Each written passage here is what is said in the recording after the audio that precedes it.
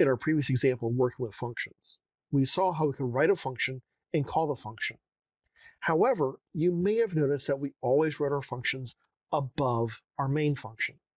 That's because C++ needs to know about the function before it can be called. So in this case, by putting the function above the main, we were able to describe that function so it knows how to be called. Unfortunately, sometimes functions will call functions and in varying orders, so we may not be able to establish the order in which the functions are placed. Therefore, what we can do instead is write a function prototype. I'm going to show you real quick how to do that. And take our two existing functions and move them below our main function.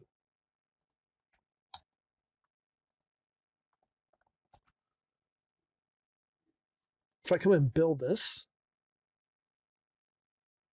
it's going to generate a couple of errors. Mainly that the function name identifiers cannot be found. So what we're going to need to do is we're going to need to create the prototype. And we'll place this up top before we have any functions written.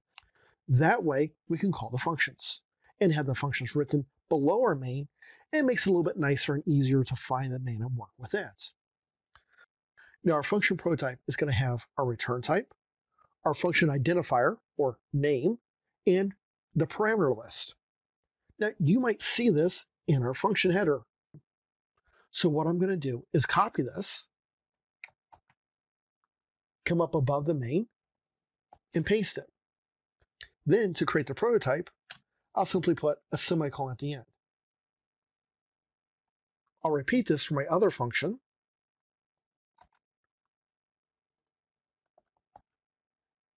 And now we have our function prototypes.